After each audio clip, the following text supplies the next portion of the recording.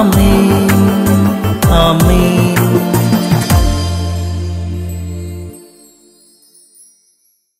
യേശുവിൻ്റെ ഏറ്റവും പ്രിയമുള്ള കുഞ്ഞെ, 1 തെസ്സലോനിയൻസ് 4:18, ജീവിച്ചിരിക്കുന്നവരായി നമ്മിൽ ശേഷിക്കുന്നവർ ആകാശത്തിൽ കർത്താവിനെ എതിരേൽക്കാനായി മേഘങ്ങളിൽ സംവഹിക്കപ്പെടും.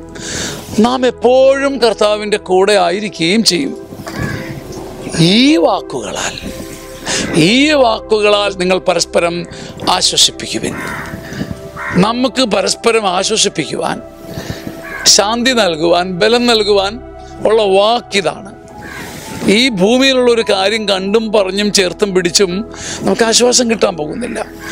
മേഘങ്ങളിൽ നാം സംവഹിക്കപ്പെടുമെന്നും ജീവിച്ചിരിക്കുന്നവരിൽ ശേഷിക്കുന്നവർ നമ്മൾ കർത്താവിൻ്റെ വരവ് കാണുമെന്നും മേഘങ്ങളിൽ ഉന്നത ഗിരികളിലേക്ക് നാം സംവഹിക്കപ്പെടുമെന്നും നാം എപ്പോഴും ഉന്നതങ്ങളിൽ കർത്താവിൻ്റെ കൂടെ ആയിരിക്കുമെന്നും ഉള്ള കാര്യമാണ് നമുക്ക് ആശ്വാസം.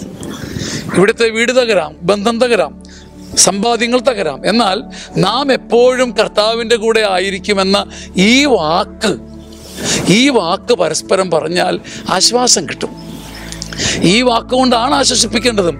അല്ലാതെ വീട് പണി നടക്കും, കല്യാണം നടക്കും, പറമ്പ് വിൽക്കാൻ പറ്റും, പാട്ടുകാരനാകാൻ പറ്റും, ഇങ്ങനെയുള്ള മാനുഷിക വാക്കുകളല്ല.